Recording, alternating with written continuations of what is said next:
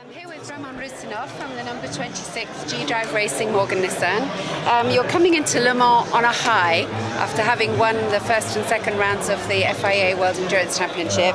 Does this add to the pressure of competing at the 24 Hours of Le Mans?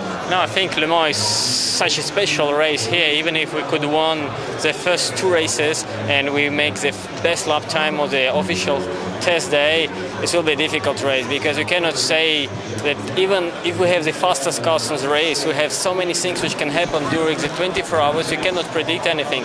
For sure, it's always better to come here and have two victories already, have a best lap time on the free practice, so we have a lot of confidence, and I think we put all together the team, drivers, engineers, and we have a good car here to win. So probably, yeah, we have a lot of chance, and we're happy to be here in Le Mans with the best car which we can probably have for this race with the best team, and we can win. You have a lot of Russian drivers this year in the 24 Hours of Le Mans. Is there competition between you to see who can have the best result and who can be fastest all the ways?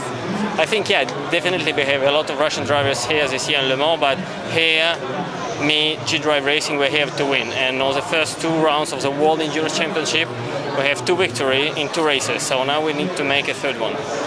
Well, you had a very good test day, so we wish you the best of luck for the race. Thank you very much.